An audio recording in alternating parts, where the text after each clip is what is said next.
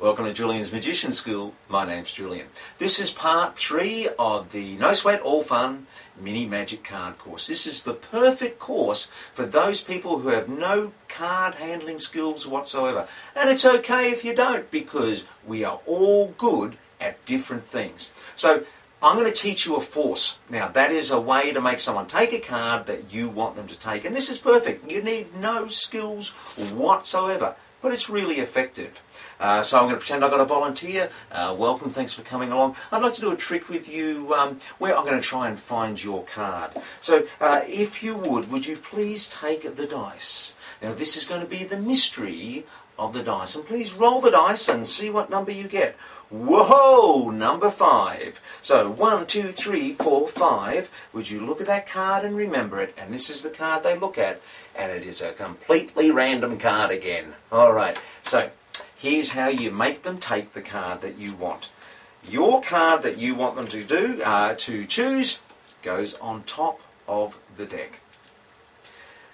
Introduce your trick, what you're doing, have the dice sitting there, and as you're talking to them, put 4 piles of cards on the table. The top pile you cut off that has your card on the top, it goes in number 3 position. So if you were thinking like you're reading a book from left to right, you had 4 piles, 1, 2, 3, 4, it goes in the number 3 position. Now as you're talking to them, put the other cards down. Don't make any reference to it, just make sure that ends up in the 3rd position and ask them to take up the dice, because we're going to do the mystery of the dice. So as we were saying before, what you have to do is divide it into 4 piles. Now we'll make it A, B, C and D, and remember, think of it like reading a book, that you start from the left of the page and you move to the right. So this will be pile 1, 2, 3 and 4, but we'll call them A, B, C and D. You'll get the hang of this here.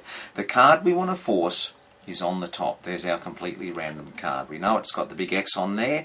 So as you're talking to them, you put down the top pile in the number 3 or the number C position here.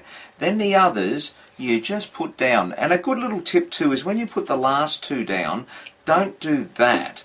Just separate them and put them down at the same time and go straight on to explaining the dice. Here's why you call it the mystery of the dice, because this will work with all numbers except number 1 and number 4. So if you roll a number 1 and a number 4, this will not work, except we've got that covered.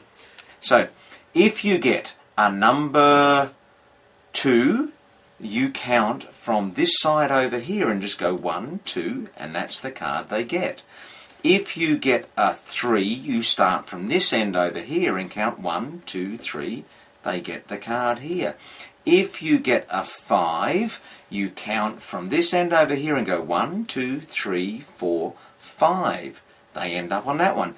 If you get a 6, you start from this end as well and go 1, 2, 3, 4, 5, 6. So you double count that pile there. But if you do it quickly, 1, 2, 3, 4, 5, 6, and show them that card, that's if you fine. Roll a number 1 and a number 4, well, number 1 you say, well, you remember this is the mystery of the dice. We must take the hidden number. So you turn the dice over and use the number on the other side. Now, remember, if you get a 1, what we have to do is turn it over to the hidden number. That's a 6, 1, 2, 3, 4, 5, 6. And if you get a 4, we turn it over to the hidden number, and that's 3. 1, 2, 3, and that's how to do it. It's that easy. So now you've learnt that force, use it and go to video number 25 at Julian's Magician School at www.birthdaypartymagician.com, and it's called the Prediction Wand. This is a perfect follow-up to go with that card force, and again, needs no skill whatsoever. So remember, if I can do it, you can do it.